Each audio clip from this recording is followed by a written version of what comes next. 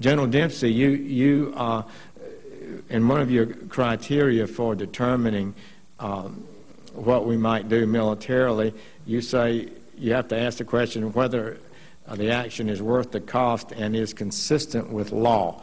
What law does the United States military look to? Yeah, if I could, since I'd like to address both because they are related. So cost, resources, risk incurred elsewhere by the use of force one other place. So, you know, it's a zero-sum game. We take them from someplace else, we use them for how long, and that's the kind of issue of cost. Is it, and of course in blood and treasure. The issue of legal basis is important, though. You know, we act with the authorized use of military force either at the consent of a government, so we're invited in, or out of national self-defense, and it's a very there's a very clear criteria for that. And then the last one is with some kind of international legal basis, an UNSCR. Wait a minute. Let's talk about an international legal basis. You answer under the Constitution to the United States government, do you not? And you don't need any international support before you would carry out a military operation authorized by the commander-in-chief. No, of course not. That's the second one I mentioned. I just want to know that because there's a lot of references in here to international matters before we make a decision.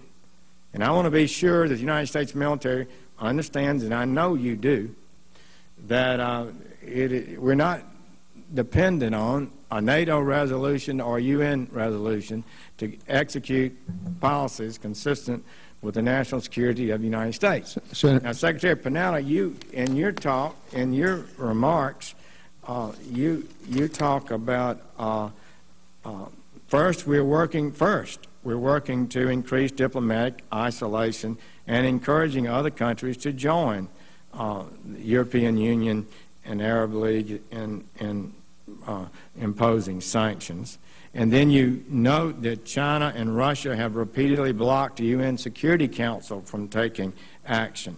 Are you saying, and is the President taking the position, he would not act if it was in our interest to do so if the UN Security Council did not agree? When it comes to the kind of military action where we want to build a coalition and work with our international partners, then obviously we would like to have some kind of legal basis on which to do it, as we did in Libya. Now, some sort of legal basis. We worried about international legal basis, but nobody worried about the fundamental constitutional legal basis that this Congress has over war.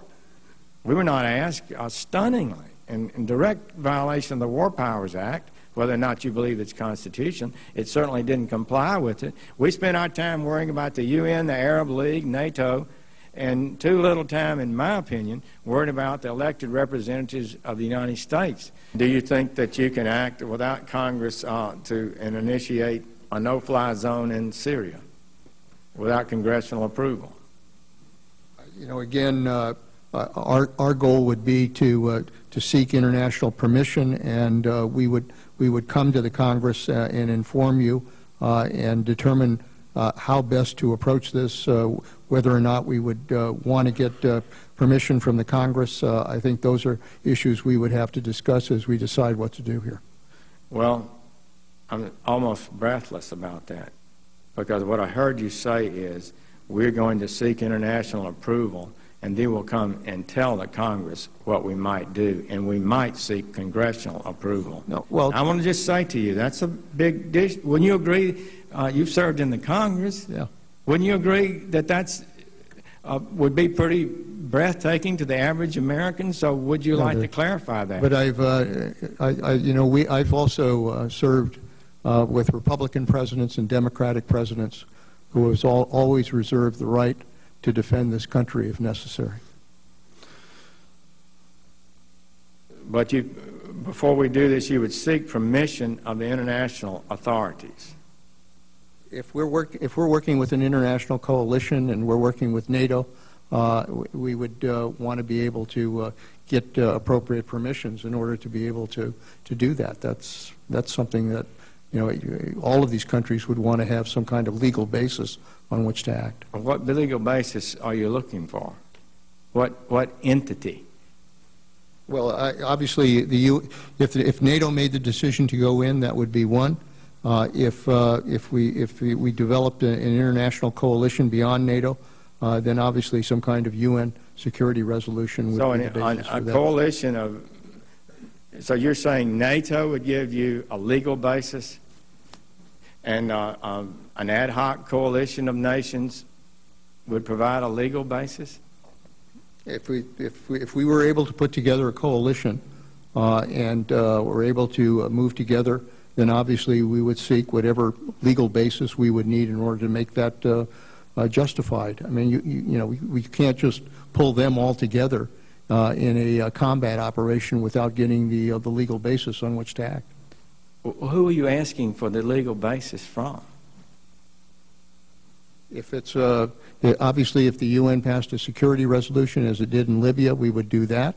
If NATO came together as we did in Bosnia, we would rely on that. So we have options here if we want to build the kind of international approach to dealing with the situation. Well, I'm for all for having an international support, but I'm really baffled by the idea that somehow an international assembly provides a legal basis for the United States military to be deployed in combat.